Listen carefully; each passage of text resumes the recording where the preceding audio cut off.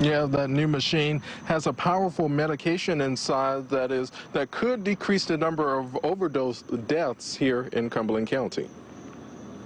The first vending machine of its kind in Cumberland County, loaded with Naloxone, also known as Narcan, right inside Cumberland County Detention Center. We know that Narcan is a life-saving measure for people that are experiencing an overdose. The Naloxone kits are meant to save lives. The medication is typically given through the nose to reverse opioid overdoses. It works by blocking the effects of the opioids in the person's system. And so it works just like a vending machine. You walk up to it and you type in the vending, just like you would vend a snack, and it comes out free. Cumberland County Department of Public Health Director Dr. Jennifer Green says there were 183 opioid overdose deaths in the county last year.